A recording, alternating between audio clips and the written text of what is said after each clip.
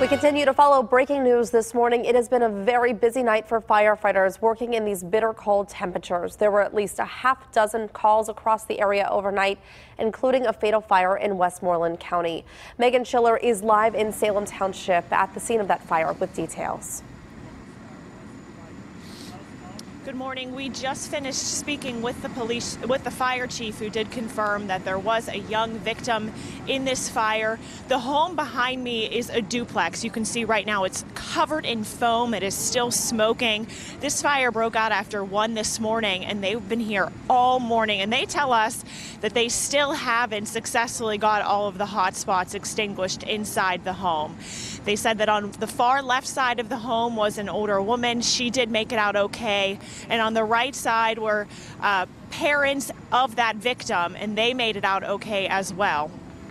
We did talk with that victim's brother off camera. He said that his younger brother just didn't make it out in time, and he said he thought his brother was around 18 years old. Now, the fire chief said these extreme conditions out here have really made things very difficult for them.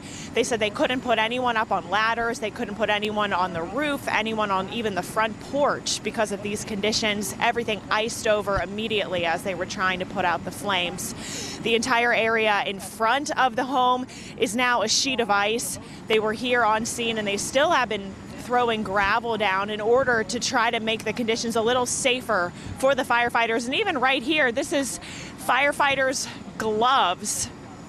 He said he had them on and threw them off to the side to change out for warmer gloves, and when he came back, they were frozen. You can knock them up against my mic stand here. So that's just to give you an idea of how bitterly cold it is out here. But still, firefighters from around 14 different crews, they say, were out here, including many, many volunteer fire departments, in order to try to get things under control. So we're going to, of course, bring you updates throughout the remainder of the morning. But for now, we're going to send it back to you guys in the studio.